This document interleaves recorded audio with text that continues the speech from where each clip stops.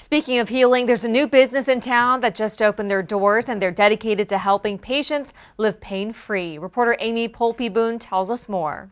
With millions of Americans suffering from chronic pain and mental illness, Dr. Kartik Ananth from Torrance is hoping to bring some relief to many in need. We're able to treat everything from little tiny aches and pains to very chronic conditions, small minor depression to even major depression, severe anxiety disorders, PTSD, in a multidisciplinary way. Dr. Ananth recently opened his new practice, Pacific Pain and Wellness Group, and the city could not be more thrilled. Every time we get an opportunity to go and assist in the opening or rededication of a business, we're there to make sure the community knows that we're right behind it.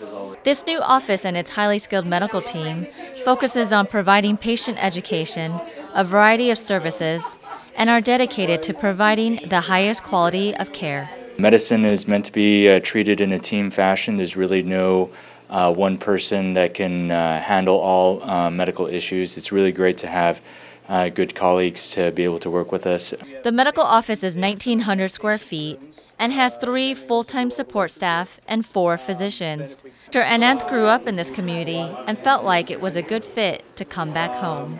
We are trying to treat aggressively here and also try to help the community with.